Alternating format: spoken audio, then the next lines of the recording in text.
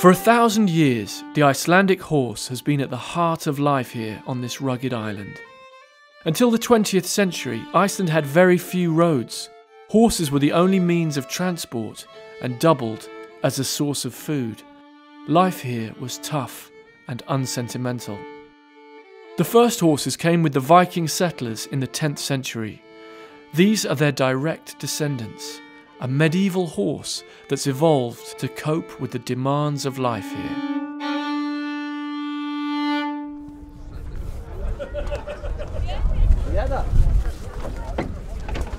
It's true that they haven't really changed for 1,000 years. These are the same kind of horses that the Vikings brought with them? Yes, we are not importing any horses because it's illegal. You may not import any horses. We just export horses, but it's just that kind of horses in the country. This is the annual horse sorting. All these horses spend the summer on the pastures together, and then every autumn they're brought down and they're sorted out which horse belongs to which farm and fed into these pens, and then their farmers will take them and they'll winter at the farms they belong to. But because they spend such a lot of time out in the open, up in the mountains together, they're quite frisky, quite wild. And Icelanders say that's part of the distinctive character of the Icelandic horse, that they have so much freedom, that they're very spirited animals. So they're quite a handful to try and sort out. They have a lot of freedom in the heart. Like people, if you are just in a little place, don't see so long, not so wide, you are a little bit close too.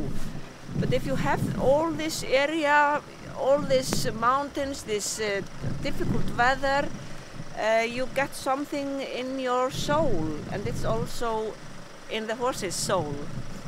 You have to try to understand them. And love them?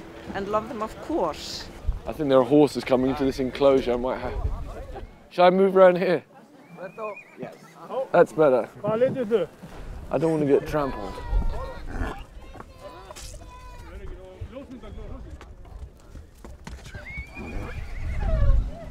So I've taken refuge from the terrible weather to come in here and try Iceland's most notorious snack, putrefied shark. Never tried it before. No. Can you tell me a little bit about how it's made? I don't know if you want to know. You have to ferment it for 8, 12, 14 weeks. Okay. Then you take it and you wash it up and you hang it up for drying for another 2, 3, 4 months. There's a rumour or an old wives' tale that there's urine is involved in the process. That's not. Is that true or false? Yeah, it is true.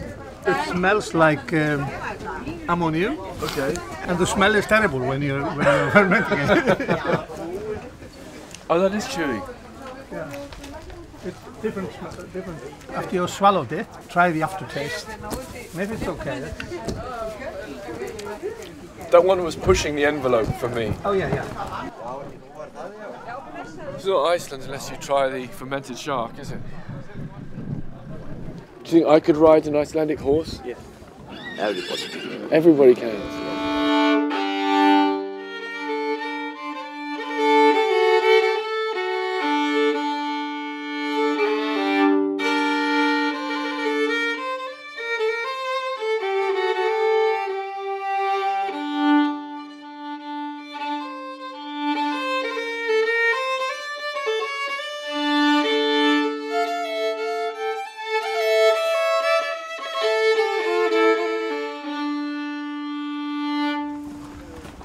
Egert is picking me out a friendly horse, a calm horse, that's the key thing, and one that won't detect that I'm a complete beginner.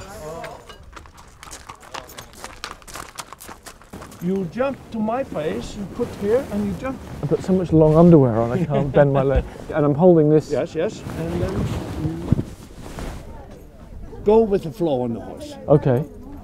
If you're happy, give it the reins. Okay. That's your way of saying to the horse, I like you. Okay. I might just stay here and just sit here for 2 hours. No, you want to. I know I'm gonna love it. The horse is called Högni, like David Högni. Clinging on to Hockney for dear life, I join the riders heading uphill. The Icelandic horse doesn't have the economic importance it once did. Today it's respected as a link with the past, but its chief use is recreational. The pub quiz fact to know about Icelandic horses is that they have a fifth gait that other horses don't have. So regular horses walk, canter, gallop and trot, but Icelandic horse has a fifth called a tolt, which is somewhere between a trot and a gallop. The ride culminates in the roundup. The last of the semi-wild horses are taken down from their summer grazing. And after long hours on horseback, the day ends with a celebration.